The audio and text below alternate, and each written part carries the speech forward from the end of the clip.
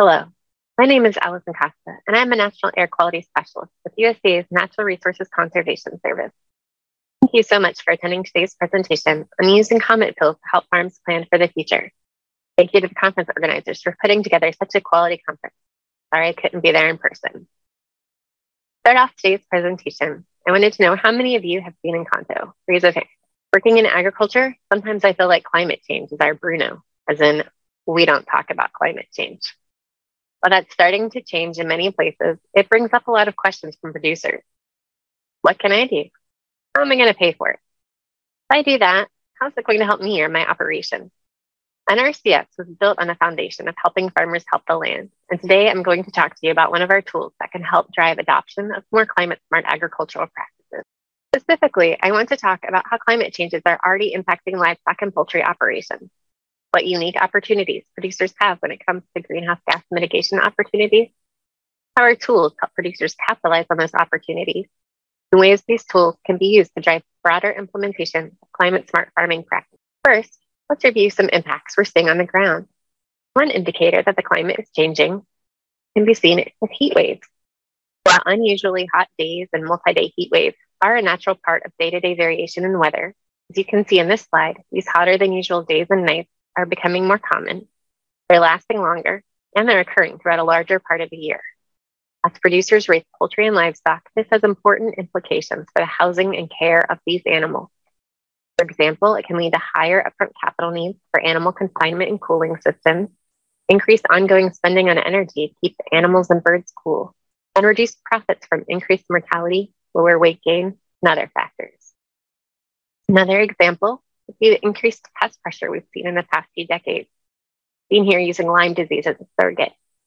These maps focus on part of the country where Lyme disease is most common and show dots to represent each case of Lyme disease.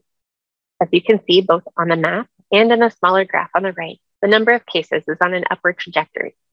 When winters are milder, fewer pests die off, and warmer temperatures allowed more pests to grow.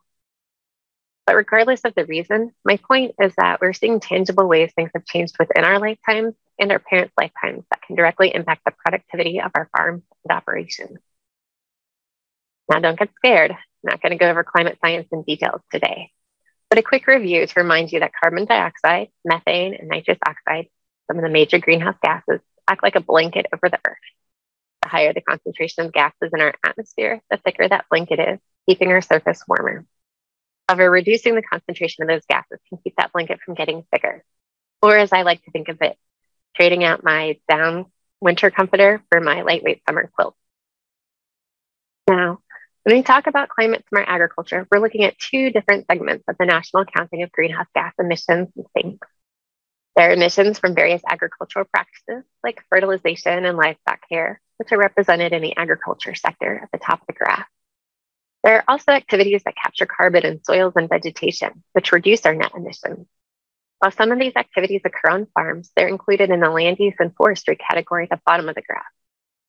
These two are not the largest sectors of emissions on the graph, but reducing emissions from agriculture activities can be cheaper than reducing emissions from some of those other sectors, like when it comes to replacing old inefficient power plants. So implementing more of these practices, the lower hanging fruit, offers many opportunities for producers. Let's look at the places where you get greenhouse gas emissions and storage on ag operations. Top sources of emissions include excess nitrogen fertilizers, cow burps, and the systems used to manage manure. And that's for the sinks, the places we can sequester carbon dioxide. On agricultural land, carbon can enter the soil through plant roots, litter, cover crops, harvest residues, and animal manure, and be stored as soil organic matter. So how can producers go about reducing emissions or storing carbon? There are a variety of practices that NRCS supports through technical or financial assistance that can help directly reduce emissions of methane and nitrous oxide to the atmosphere and capture carbon dioxide in soils and vegetation. This includes using anaerobic digesters, managing feed to customize diets to more closely match the nutritional needs of the animals, applying nitrogen fertilizer according to a nutrient management plan, and implementing a variety of practices like cover crops, reduced tillage, pasture, hay, and range planting, and tree or shrub establishment. At this point, you're probably thinking, this is all fine and good, but how do I figure out what makes sense for a particular farm and how much it would help? That's where our COMET tools come in. COMET stands for Carbon Management Evaluation Tools. They're a set of web-based tools for conservation planning and greenhouse gas mitigation in our sector. NRCS developed these tools in partnership with Colorado State University. They're freely available on the internet. The first version, released back in 2005, only calculated how much carbon soil could capture.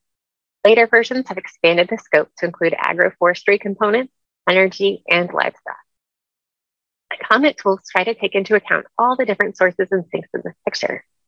So it looks at information like whether you have livestock, how you manage the manure, or if you have rice, how you manage water.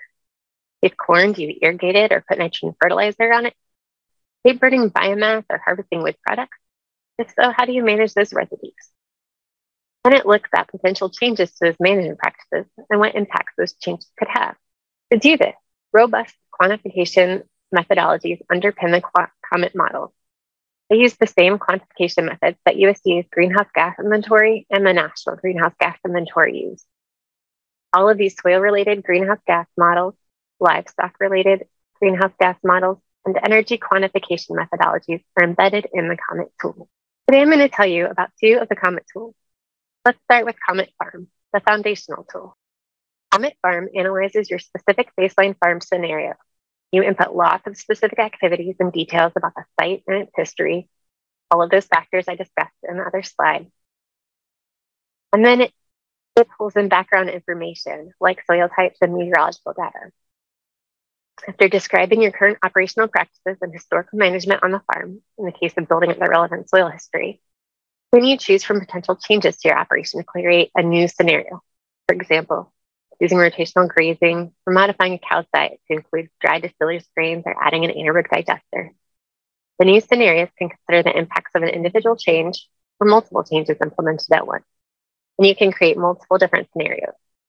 The tool then runs all those quantification methods on the other page to show you your current estimated emissions and the estimated emissions from each new scenario. The output from the tool looks like this. It shows carbon sequestration benefits and emissions by greenhouse gas, broken down into subcategories, both for the baseline scenario and any changes you're analyzing.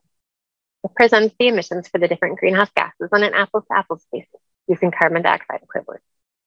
This particular example considered a couple of different feed and manure management options for a herd of dairy cows. You can see the results of each of the two options compared to each other and the baseline emissions. In this case, those red figures in the bottom line indicate that changes would increase the net greenhouse gas emissions from the operation. So this user might want to go back and try something different if they're trying to reduce emissions. The second tool I wanted to highlight is COMET Planner. This is a quick, simple tool that gives average county-based carbon sequestration and emission reduction benefits for a subset of commonly used conservation practices around the continental US. For this tool, you input the location and number of acres the practice applies to, select from the list of practices, and get the general benefits estimate. Basically a meta-modeling analysis, taking results from simulations run through COMET Farm and putting an easily clickable user interface on top of a lookup table containing all those simulation results. So it's got the same robust science backing as COMET Farm.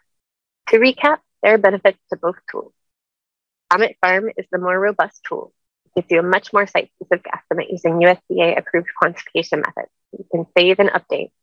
And it allows you to compare the benefits from multiple scenarios at one time, whereas COMET Planner shows regional average estimates for carbon sequestration and greenhouse gas benefits.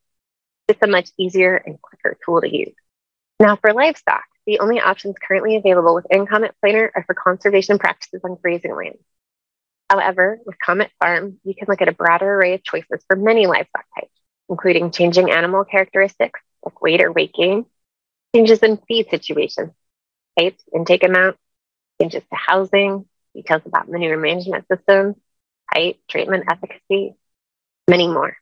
As you can see, there are a lot of opportunities to explore the benefits of implementing certain practices on livestock and poultry farms in the COMET tool. The tools offer a real opportunity for scientifically defensible, credible, replicable greenhouse gas and carbon accounting across the industry. Thousands of people, including NRCS staff, farmers and ranchers, conservation districts, businesses, scientists, students, NGOs, and others have all used these tools. They use these tools for a variety of ways, whether it's weighing options to estimate benefits under government programs, quantifying potential carbon offsets, considering a carbon market, or as a basis for providing incentives within supply chain initiatives. Let's look at a few of these opportunities. To start with, my introduction to the tool showed how they could be used to support planning and decisions for individual farmers. For example, for producers exploring options with NRCS for implementing conservation activities using one of our funding programs like COMET. That's just the start. A producer could use the tool to calculate emissions reductions, to tell their story on websites or social media and market their product. And there's another recent initiative utilizing the COMET tools from the Carbon Cycle Institute. These folks have designed a process to develop carbon farm plans, which combines whole farm planning and resource assessment in a comprehensive planning framework. The framework recognizes that in addition to climate benefits, there are important co-benefits of implementing a carbon farm plan, including higher productivity, increased soil water holding capacity, and improved hydrological function, biodiversity, and climate resilience. COMET tools are used to facilitate the process of developing a carbon farm plan and allow for estimating the potential greenhouse gas benefits of a plan. Next, let's return to ways industry can encourage conservation using the COMET tools. An oldie but goodie I'd love to highlight is Ben & Jerry's. After all, who can resist their delicious ice cream? Ben & Jerry's has a long history of focusing on social and environmental goals, including dairy agriculture sustainability and climate change. Several years ago, after examining an analysis of their climate footprint, they realized that since dairy production accounted for more than half of their greenhouse gas emissions, offered a great opportunity to reduce their carbon footprint. To further those efforts, NRCS and Ben & Jerry's entered a partnership in 2016 to help dairies implement conservation practices with climate benefits. Through their Caring Dairy Sustainability Program, Ben & Jerry's and its dairy partners used COMET Farm and COMET Planner to quantify emissions and reductions from various conservation actions, such as approaches to manure management and soil health management practices. These could help reduce their greenhouse gas emissions and sequester carbon. The company then had some financial assistance available for their partner farms to implement those actions. While the partnership isn't ongoing, it highlights how companies can both encourage and incentivize climate-smart actions within their sphere of influence, how they could use COMET tools for scientifically defensible accounting of these actions. Finally, state and local governments can be drivers of change using the COMET tools. For example, California is using some of their cap-and-trade dollars to fund the Healthy Soils Incentives Program. The program provides financial incentives to California growers and ranchers for implementation of certain climate-smart agricultural management practices that sequester carbon, reduce greenhouse gases, and improve soil health. The quantification methodology and calculator tools unique to this program were developed by the California Resources Board, NRCS, and the California Department of Food and Agriculture working together. Those tools are adapted from the COMET Planner methodology. For more specifics about their tools, you can look on the tools webpage, which is included on this slide, or on the COMET Planner website. California's program is a great example of leadership at the state level.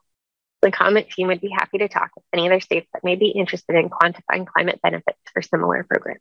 So now that you're as excited about their potential as I am, if you want to start using the COMET tools, just go to their websites and dive in. There are also a variety of training options and useful materials available from the help page on that site, seen here, including YouTube videos, regular Zoom training calls, and a help desk staffed by Colorado State. In summary, the agriculture sector has a unique opportunity to mitigate greenhouse gas emissions, which could help reduce the intensity of climate change impacts we've been observing over the past few generations.